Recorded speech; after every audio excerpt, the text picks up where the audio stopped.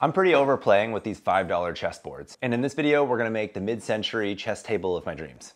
Let's go.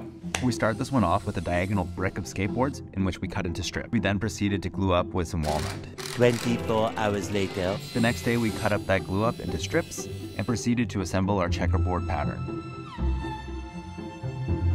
From there, after using a Festool domino and the power of a time lapse, our checkerboard console came together.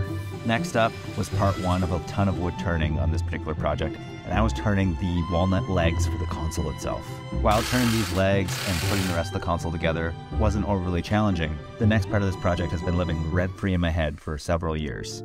The idea of turning the 32 pieces has always been a bit of a mental hurdle in my brain. After turning out the pawns and shaping out the rest of the pieces using some saber-tooth burrs, we created the characters for this chess set. Under the watchful eye of our chicken Stacy, this project finally came together.